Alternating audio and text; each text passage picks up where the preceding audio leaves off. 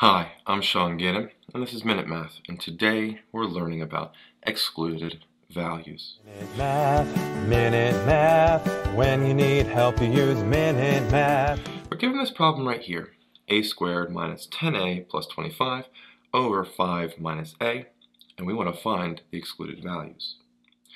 Well, I know with rational functions we can't divide by 0. So if we find the value of a that makes the denominator equal to 0, that's our excluded value.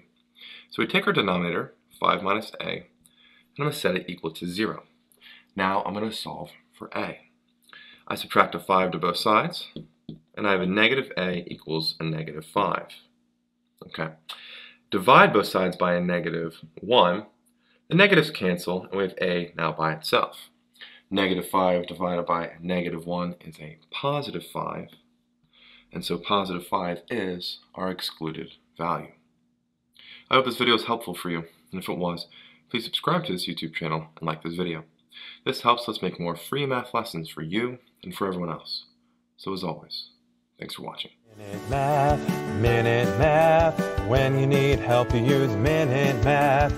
Minute Math, when you need help you use Minute Math. MinuteMathTutor.com